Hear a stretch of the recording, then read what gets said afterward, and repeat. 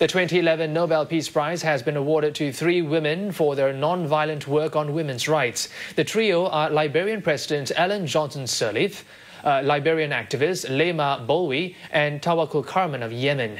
Mrs. Sirleaf became Africa's first democratically elected female president in 2005. The 72-year-old was seen as a reformer and peacemaker, but recently opponents accused her of buying votes and using government funds to campaign for a coming election. Leymah Gbowee, nicknamed the Peace Warrior, is known for leading women to defy Liberia's feared warlords. She pushed men toward peace by inspiring women to wage a sex strike during one of Africa's bloodiest wars.